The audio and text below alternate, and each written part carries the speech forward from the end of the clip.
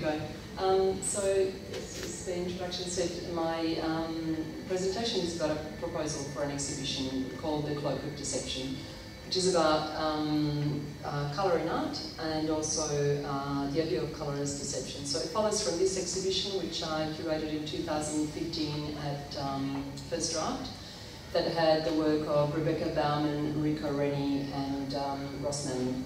So it's sort of I'm thinking of a continued conversation about colour. I deal with colour in my own work, and I'm interested in colour and the way that some of these artists deal with colour.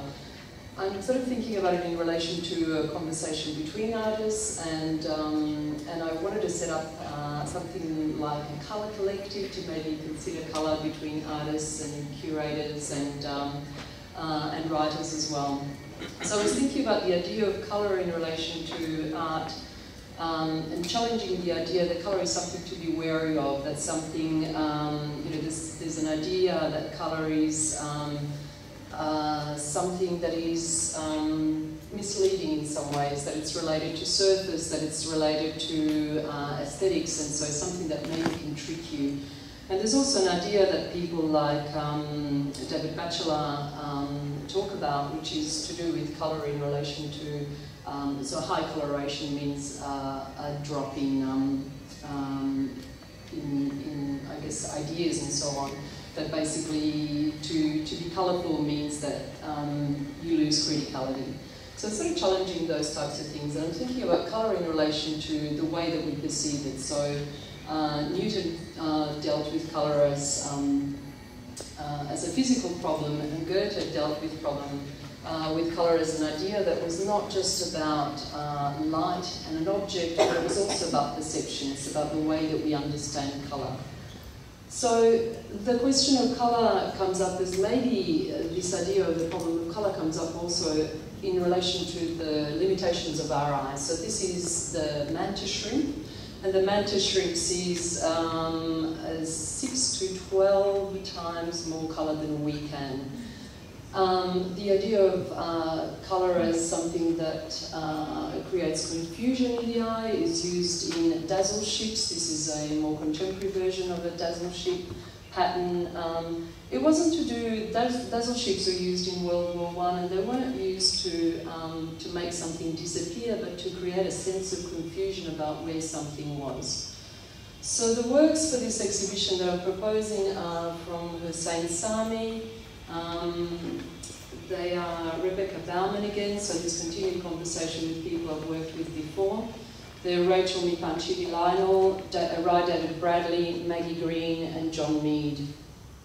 And so the idea would be that it's sort of unpacking this idea of this concealment. So in Hussein's recent work, there is this actual reveal, a physical reveal. So there's a performance where he cuts through the canvas and there's a skin that then reveals another side. He's also been doing these skins that are almost like cloaks. In the first of his slides, they're like cloths or things that hide and conceal something. In the work of some of the artists, so Rebecca Bauman, there's this sense of change in the work, so something flips over to one side and then changes again into something else. They're very common materials that she deals with. They're things that are, you know, this is a signage basically that changes colour, so you flip from one to the other. This is an exhibition that she had on at the MCA.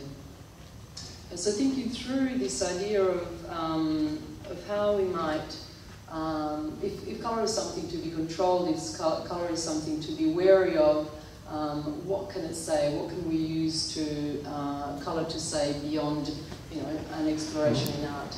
I'm thinking through, as the introduction said, I work in the architecture department, and in architecture, students are asked to use maybe 1 or 2 colour maximum because a great deal of colour confuses the idea of the architect.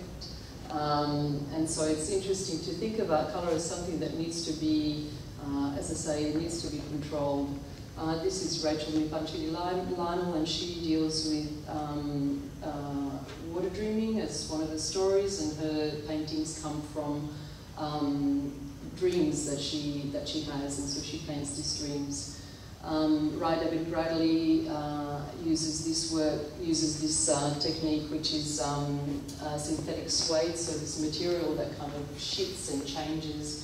But also the work is very photographic. It's almost like you can make something out of it, but it's not super clear what it is.